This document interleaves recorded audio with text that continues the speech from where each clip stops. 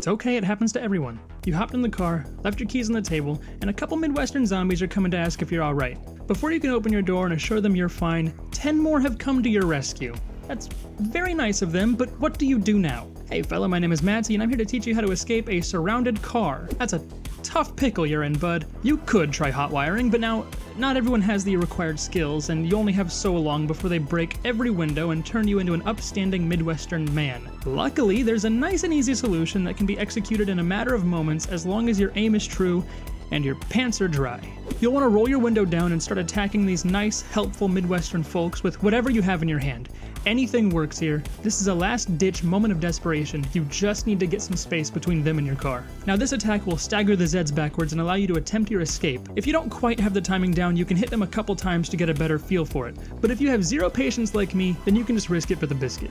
As they're stumbling backwards, you're going to want to get out of your car and immediately bolt to the zombies you hit. You have a good chance of escaping unscathed, but well, there are risks to this move, and if you're unlucky, this could happen to you. Let's just say you may want to have a backup plan for going out with a bang, because occasionally you will get bitten during this daring move. Eventually you will die and become a zombie. Luckily, this sets up for a sick clone arc where you can track down your zombified corpse and avenge yourself.